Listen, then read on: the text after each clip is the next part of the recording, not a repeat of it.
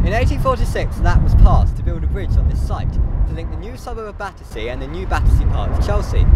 It was opened in 1858 by Queen Victoria and named Victoria Bridge.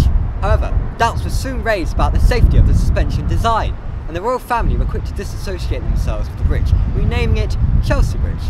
A second bridge was opened on the site in 1937, another suspension design, but the first in Britain to be self-anchored.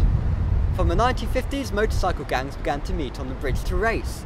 Violence broke out between rival gangs in 1970, resulting in the fatal shooting of one and the imprisonment of 20 others.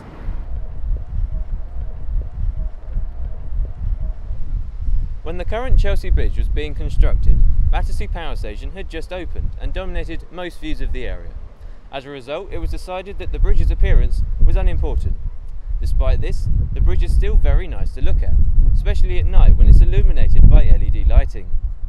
In the 1970s, the bridge was painted red and white, which angered Chelsea football fans who claimed it was painted in Arsenal colours. This was resolved in 2007 when the bridge was repainted in red, white and blue. A self-anchored bridge works by countering the tension forces in the cable with compressive forces in the bridge deck, reducing the loads on the foundations, which was particularly valuable considering the bridge was built on soft London clay. It was Britain's first, although it still remains one of only a handful in the country. Impressively, the bridge was completed 5 months ahead of schedule and within budget. The first Chelsea Bridge opened in 1858, with the current one opening in 1937. There are 215 metres of river to cross here. The clearance is 10.1 metres.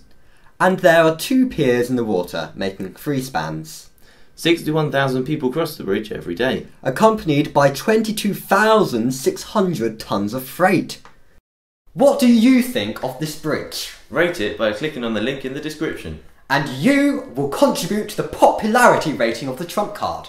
If you enjoyed the video, give it a thumbs up and subscribe if you haven't already.